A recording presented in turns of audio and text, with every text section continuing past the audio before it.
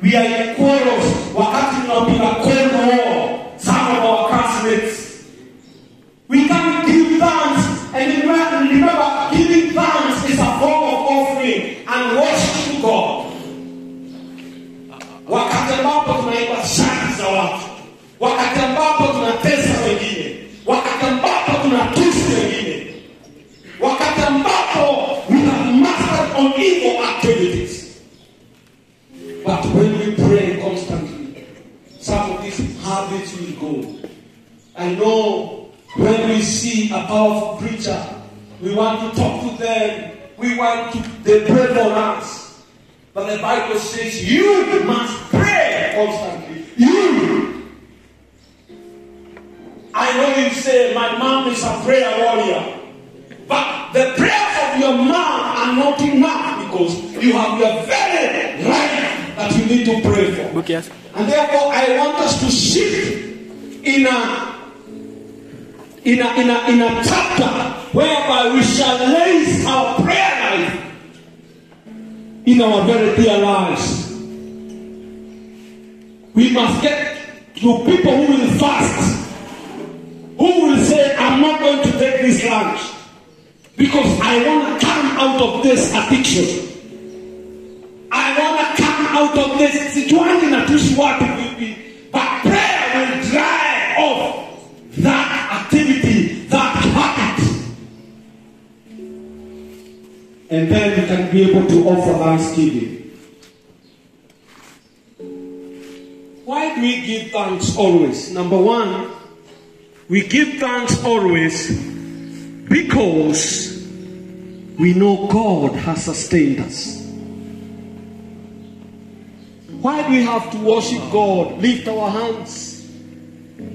Why do we have to sacrifice that tithe, that offering? It's because you have learned that money is not everything. There is one who sustains you.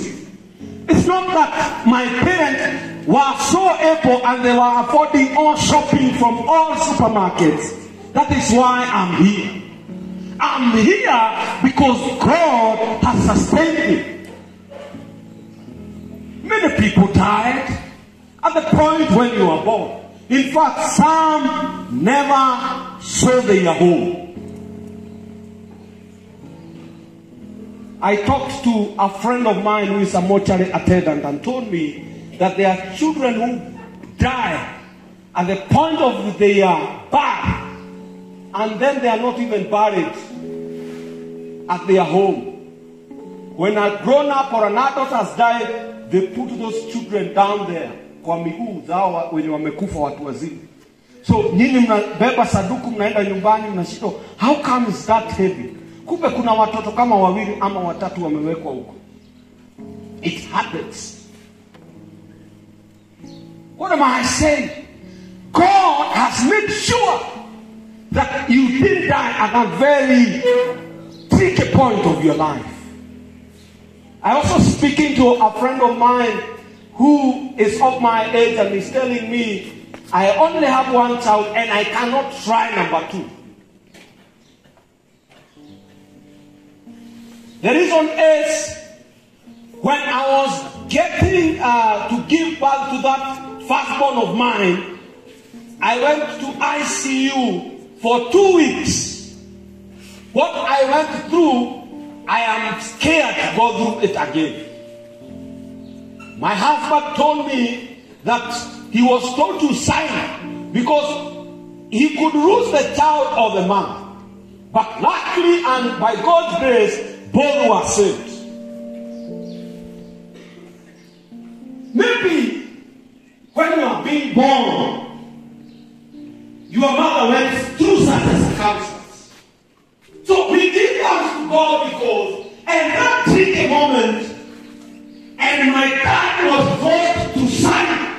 Mtoto wake anaweza enda ama mama ama wote wawili.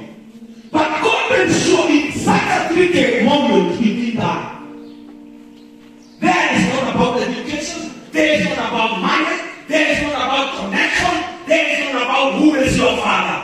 But it's about God making sure everything went right for you.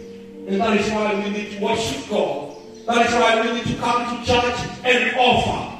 That is why we need to give tithes.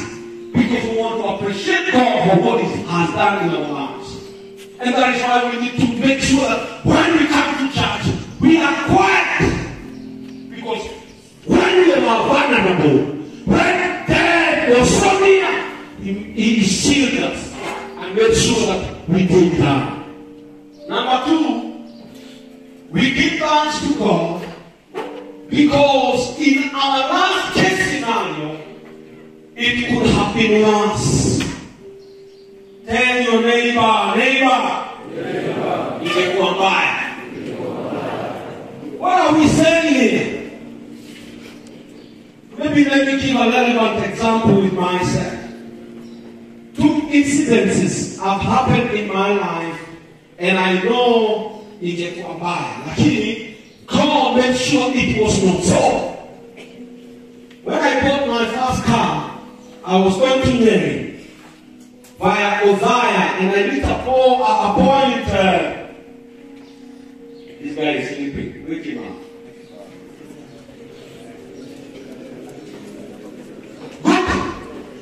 I need a place called Nasada from Uzziah. Tukakutana na duthi, imekuja sana. What happened is, I tried to avoid head-on collision.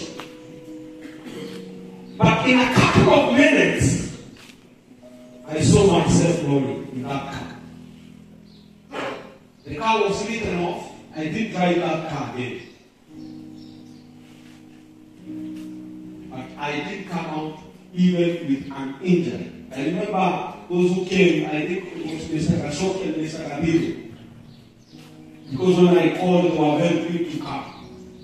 They told me, let's go to hospital. I thought there was a focus out. But I wasn't hurt. But the I didn't drive it again. What am I saying? You are happy. Hata watoto masoko. I remember mtoto wa estate mashaka, they were all going with me. And he died on the road accident. Mimi nilifanya that in such a circumstance, I'm not there today. In my last case scenario, we get quiet. But God shielded me. So I come to worship God. I